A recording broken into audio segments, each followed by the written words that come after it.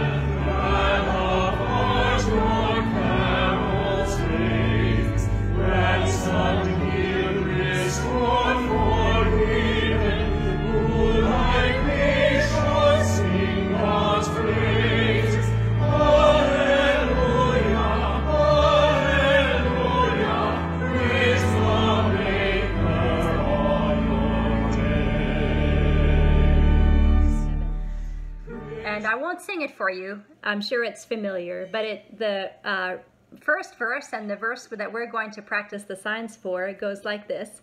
It says, "Praise my soul, the God of heaven. Joyfully your tribute bring. Ransomed, healed, restored, forgiven. Evermore God's praises sing. Alleluia, alleluia, praises everlasting ring." And so for the word praise, you take your finger to your lips and then clap your hands twice. So praise, praise my soul, the God of heaven.